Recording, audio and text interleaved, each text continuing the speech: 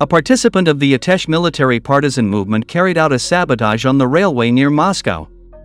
He organized an explosion to prevent the Russians from carrying out military supplies to the front. This is reported in the Telegram channel of the movement. They published there the footage and indicated the place of the sabotage. It is noted that the saboteur successfully destroyed the relay cabinet near the Golovkovo railway station. It is located in Solnechnogorsk district of Moscow region of Russia. This action hindered the movement of trains on the railway line around Moscow, which is used by the aggressor country for military purposes. Our goal is to stop the Putin regime's military supplies to the front line. It is possible to accomplish this. In order to do this, we need the help of people who are on the territory of the Russian Federation, Atesh pointed out, calling for people to join the movement.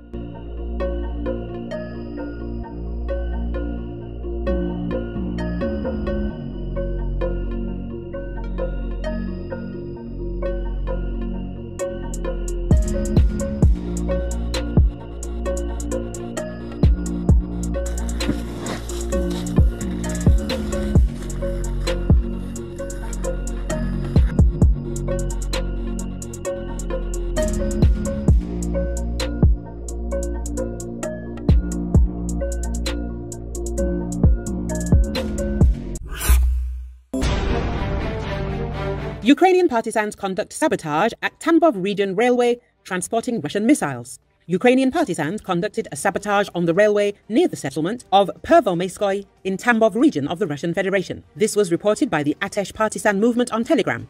On the 30th of January 2024, an agent of our movement conducted a sabotage on the railway near the settlement of Pervomaiskoy, Tambov region, stated the message.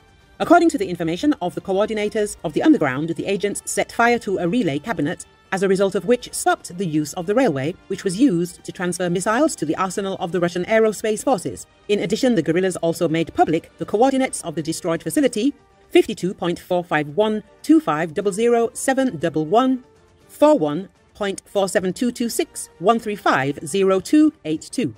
As noted by the movement's agents, they have been scouting the routes and logistics schedule of the Russian occupiers' military cargo depots for a long time. The preparation has borne fruit, thanks to the agent for his work, the underground coordinators noted. Recently, representatives of the resistance forces identified warehouses with ready-made aviation and missile technology at the Michurinsk plant in the Tambov region. The information has been transmitted to the Ukrainian Defense Forces. In temporarily occupied Crimea, partisans discovered Russian air defense systems covering the Crimean Bridge. Earlier, Ukrainian partisans obtained classified information about missile production on Russian territory.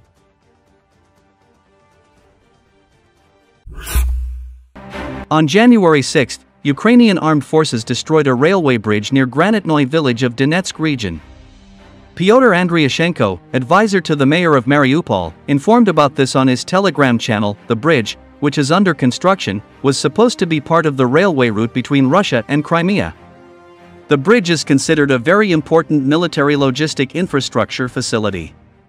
The destruction of the bridge prevents the shipment of military cargo from Rostov. At the time of the strike, there were tanks full of fuel and vehicles of the occupying soldiers on the railway bridge. The number of victims during the incident is not reported. Andriashenko said that the location of the air defense system deployed in Mariupol, which tried to shoot down the missile during the incident, has also been determined. The mayor's assistant says that the Ukrainian army will take advantage of this information.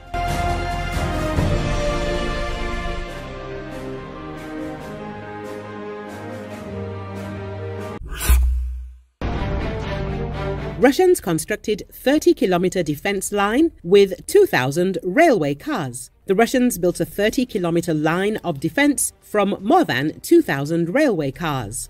This was reported by Deep State Analytical Community. The continuous construction stretches along the branch line from the railway station in Olenivka to Volnovakha and has about 2,100 wagons of various types. It is reported that the construction of this massive defensive line began in July 2023.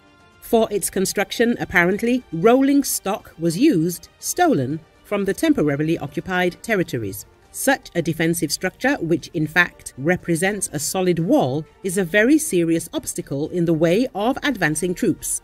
Given that some sections of the railway track are built with a high road bed, such a defensive line is a full-fledged defensive shaft. It is possible to overcome it only after large-scale engineering works, disengagement of wagons, removal from tracks, or movement to another place. However, these engineering works will be accompanied by the counteraction of the Russians. In addition to problems for Ukrainian troops, such a line of defense also creates problems for the Russians themselves. Logistics for advanced positions can be difficult due to an obstacle. In addition, such a barrier creates an obstacle to maneuver. This is a very specific engineering structure, the effectiveness of which is difficult to assess. The idea is clear: an obstacle to the advancement of the defense forces.